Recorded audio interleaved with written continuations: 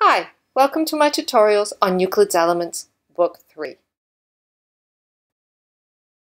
This video presentation is going to be on Proposition 4 of Book 3, which states that if we have two straight lines in a circle where neither pass through the center of the circle, then these two lines do not bisect each other.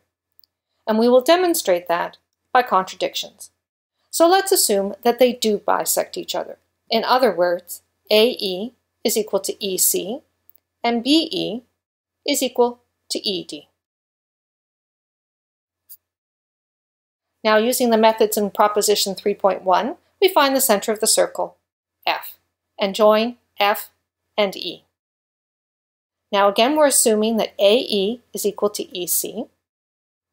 So the line FE is bisecting the line AC. Now we have to use a little bit of imagination here because we're proving it by contradiction and it's obvious that it's not, but this is our hypothesis, is that AE equals EC. In other words, FE bisects AC. Now according to Proposition 3.3, if this is the case, then the angle FEA is a right angle. So we have alpha here should be a right angle. Now by using the same logic, if FE bisects BD, then beta will also have to be a right angle by Proposition 3.3. So we have both alpha and beta are equal to right angles.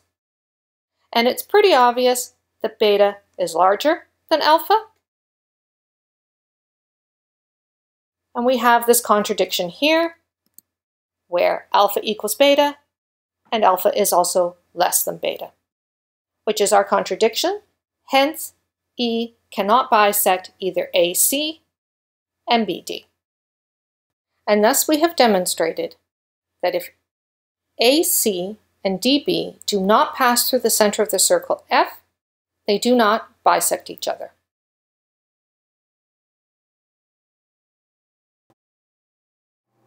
And that concludes this video presentation. To see the next presentation, just click the next button.